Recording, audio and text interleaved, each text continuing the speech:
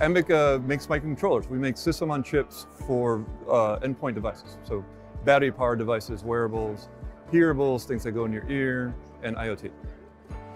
What we're showing here today is our new product. It's called the Apollo510 AI.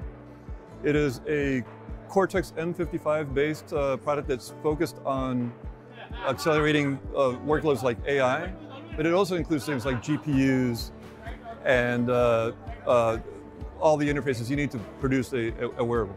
So what the demo is showing, because we don't want to be unfair, we're comparing ourselves to our last generation. This is a Cortex, this is an Apollo 4, which is based on a Cortex M4. So from a power point of view, the Apollo 4 was already 10x better than its competitors. The Apollo 5 is 3 times better power than the Apollo 4 and 10 times faster. So 30 times better than our last generation, which is already beating everybody by a lot. And to demonstrate that, we're running a very simple model. It's called image classification. It's one of these things where you show it something that says it's a horse, it's a dog, whatever.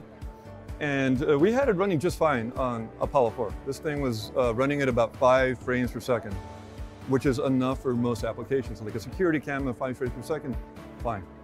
On the Apollo 5, same software. I didn't do a thing to optimize it. Just put it on Apollo 5.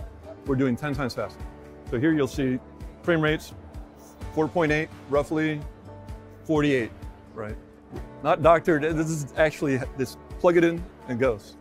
And we're also measuring power. So here the power, which is already a spectacular 2100 millijoules, microjoules per inference, drops to around 760 something. This is why we were able to do it. It's because we lower the voltage on the chip below where it's supposed to work, and it still works.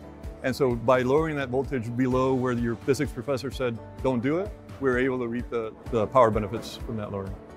It's got all the RAM that you need, all the non-volatile you need on board. It has trust zone. Apollo 510, this green guy is already beating our competitors by about 10x.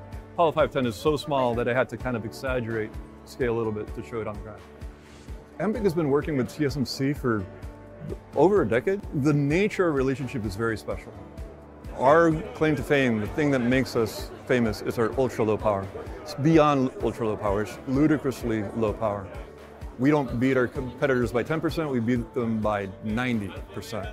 And one of the things that makes that possible is how closely TSMC and Ambiq have worked together to develop these processes. Like, it's not just design, it's not analog, it's testing, it's how you check your wafers. We've had to develop that alongside TSMC since day one.